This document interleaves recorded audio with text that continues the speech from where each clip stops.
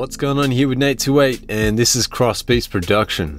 So I want to show you guys an alternative to using Grossbeats. If you don't have Grossbeats or you don't have M Rhythmizer, which is made by Melda Production, I'll just show you that. This is what I usually use in my productions when I'm doing stuff to slow down, speed up, or scratching effects or tape stop, whatever it is. I use this because it's quite easily used and it's quite a good plugin. So basically, if you don't have Grossbeats and you want to do that slowdown effect that you hear in some records, for example, I'll just play you this this track that I'm working on right now, and I'll show you what I'm talking about. So I'll just mute these two tracks here and play it to you.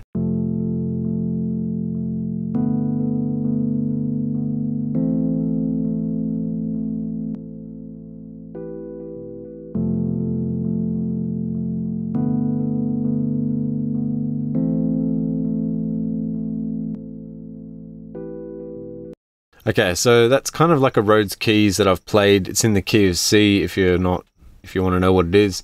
And basically what you can do if you don't have the M Rhythmizer or Grossbeats to slow it down, it's pretty straightforward and simple to do. So the way you do it, I'll just expand this a little bit so you can kind of see what's going on, and I'll play this track to you. So this is the Rhodes keys. It's actually the keys that are being played. I'll just highlight that and scroll across. So you can kind of see what's exactly happening. Alright, so the keys are there. So that's pretty much the keys I've played in this track. And I'll just expand it so you can kind of see. So basically, if I play that to you.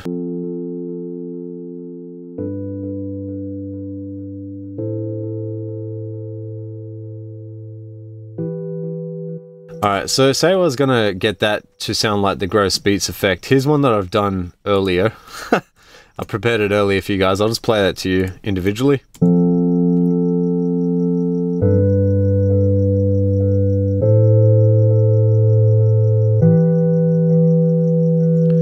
So pretty much what I did to achieve that, I'll just delete that out and I'll show you from scratch. So if you bounce down the audio file, I'll just increase the volume a bit because obviously the volume's a little bit lower than I want it to be.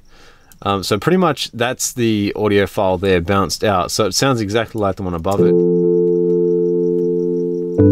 So it's in the same timing. So pretty much what I would do is I'd expand it out to be double time.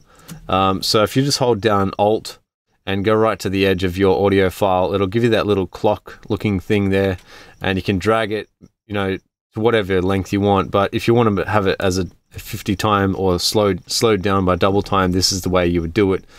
So the next thing I would recommend is then get your marker at the 2, the 4, the 6, and then the 8, and just cut each part of that as you go along.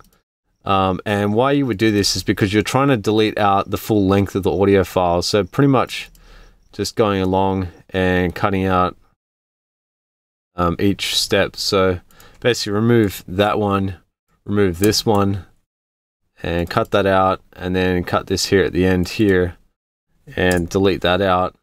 And then you move each individual file closer to originally where it was. So this is going to be a 4-bar loop again, and just highlight all of them, right click, and if you don't have this appearing here, it's in the audio things here. So you go down to auto crossfades so there's no clicks or pops when it actually bounces across, and then I'll play it to you.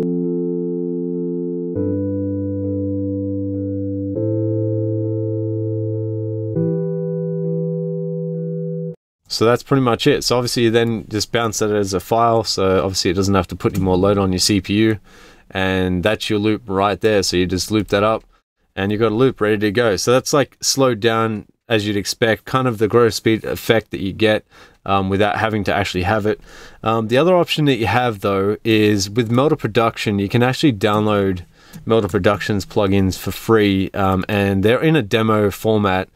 But you can obviously put the plugin onto your audio file, and it does at, I think, every maybe 1 minute or 5 minutes or something, it gives you a white noise. But if you have only a 4-bar loop, you can actually bounce your file when you go mix down selection. So if you go to your events here, and you can actually go down to a mix down, go back here, mix down selection, and it will bounce the audio file through the plugin.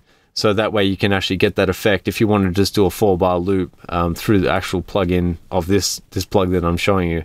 But if you don't have it or you don't want to do that, and you just want to use Studio One as your main DAW of choice to do that, then this is a way of doing it as well. So hopefully this is a helpful little tip. I don't know, I think it's helpful because some people just like to get that kind of slowed down effect with piano or Rhodes keys or whatever it is, and this is a good way of doing it for not having to do anything else outside of Studio One.